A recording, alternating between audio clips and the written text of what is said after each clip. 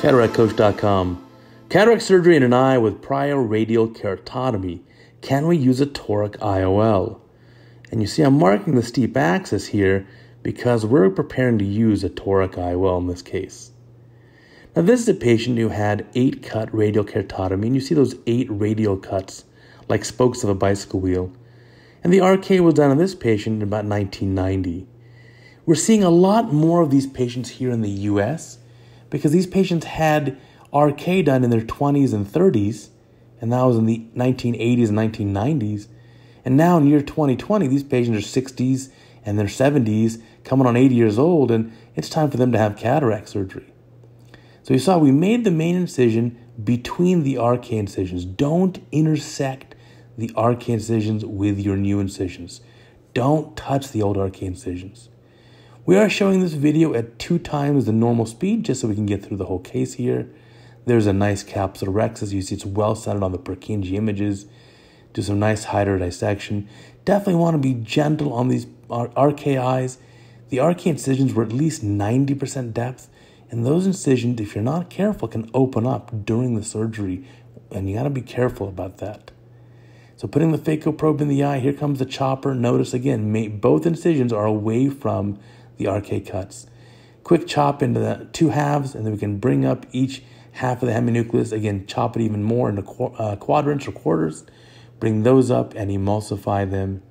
And again, we're watching this video at twice normal speed just to get through the whole case. I want to have the benefit of the whole case given to you so that you can see the details. So the nucleus removal isn't too difficult compared to normal case.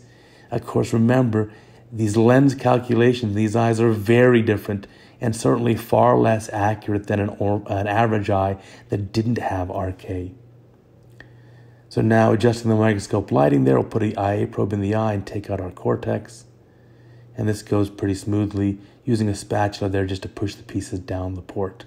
My technician's loading up my lens. It's going to be a single piece acrylic lens, and it's going to be a toric lens. How do you choose toric power? Well, look at the central 3 or 4 millimeters on topography. And if the patient has a regular and consistent degree and symmetric degree of astigmatism on topography in that central 4 millimeters, you can pretty much be rest assured that you're going to be fine putting in a toric lens. There's a lens, 27. Why such a high power? Well, believe it or not, that's to aim for emetropia.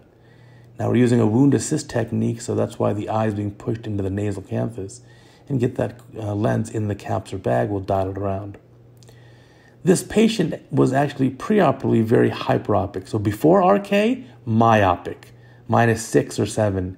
After RK, pretty close to plano for about 20 years. And then it's the slow progression towards further corneal flattening and then progression to hyperopia. So at the time of the patient's surgery, the patient was a +4 hyperope for distance vision. And so we're trying to correct the entire thing and return the patient to about plano once again. Do not put a multifocal lens in these eyes. These patients already have a multifocal cornea because of the RK irregularities. Stick with a monofocal lens and maybe a toric. Check out CataractCoach.com, our teaching website. So much great material, way more than you'll find on my YouTube channel. I bet you'll be impressed. Check it out and sign up for a free daily email. We'll send a great case to you every day, and then you can do beautiful surgery just like this.